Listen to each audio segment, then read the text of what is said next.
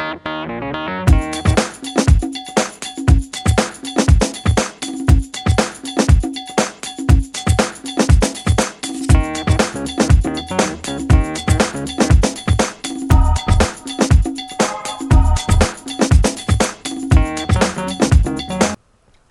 so the first thing you want to do is line up your t-shirt so the two ends are even. Now we're going to cut a straight line across the bottom, make it as straight as possible, but it doesn't have to be perfect. Don't throw away that strap because we're going to use it later. Alright, now we're going to line up the bottoms again and get out our ruler. We're going to measure it to be about 3 inches up, and then you're going to cut the side slit. So you're cutting the t-shirt on the side, 3 inches up. And my scissors are really dull. Alright, so it should look like that. So line it back up.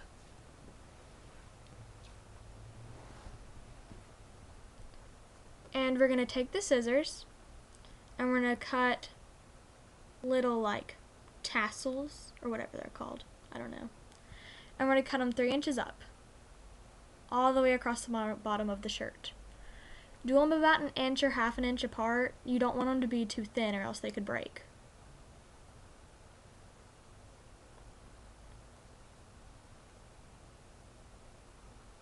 And make sure they're all about even or else it'll just be bad.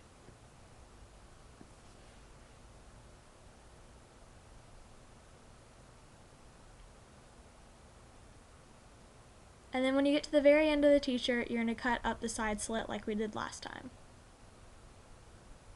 Alright, now you're going to take the top and bottom piece of each tassel and you're going to tie it in a knot, and then you're going to tie it in another knot.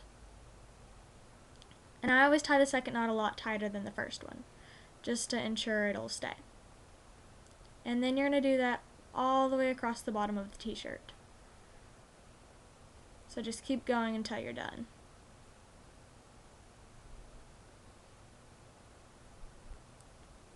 Alright, so once you finish that, we're going to stretch it out a little bit. If you like it bunched up, you don't have to stretch it out, but I just wanted to stretch it out a little bit, and it makes the bottom of your purse bigger. Now onto the sleeves. Line up the sleeves so they're even, and then take your scissors and cut a straight line up the sleeves. You could use a ruler and make a perfect straight line, but it's not necessary.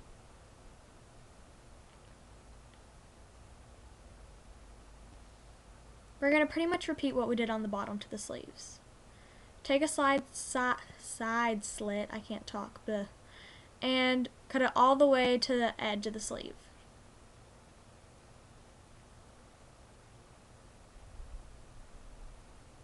Then make your little tassels or fringe. That's what it's called. It's called fringe. Okay. And cut it all the way to the end of the sleeve like we did on the bottom.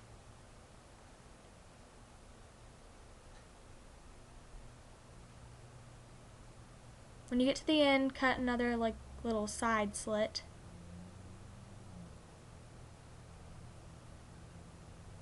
And then you're just going to tie them like we did on the bottom. And then you're going to repeat that for the other side. Okay. The little fringe on the sleeves is kind of long, and I didn't really like that, so I'm cutting it down a little bit. If you like it, you can leave it, or you can cut it like me. Okay. So now we're going to make a little indent in the neck of the collar. That doesn't make sense. Okay. But we're going to make a little indent, and then we're going to cut around the collar. So we're going to get our opening. Make sure you cut it really tight the first time because it does stretch a lot. Alright, so we're going to stretch it out. If you want your opening bigger, you can cut it more, but I like it like mine is. Alright, now for the strap. So we're going to measure about 1 inch in, and then we're going to take our scissors and we're going to cut a little hole. And then we're going to take our strap from earlier and and we're going to thread it through that hole.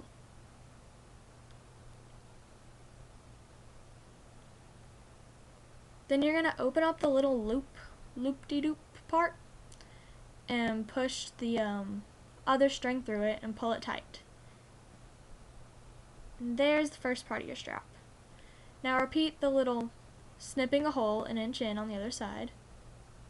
So just kind of line it up, measure it an inch in, or you can eyeball it. I just like to measure.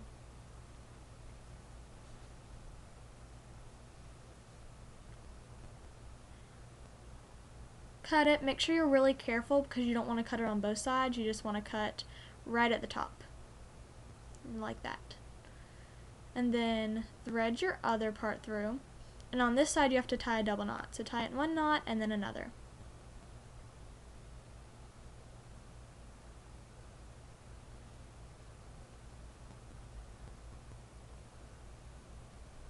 And there you go.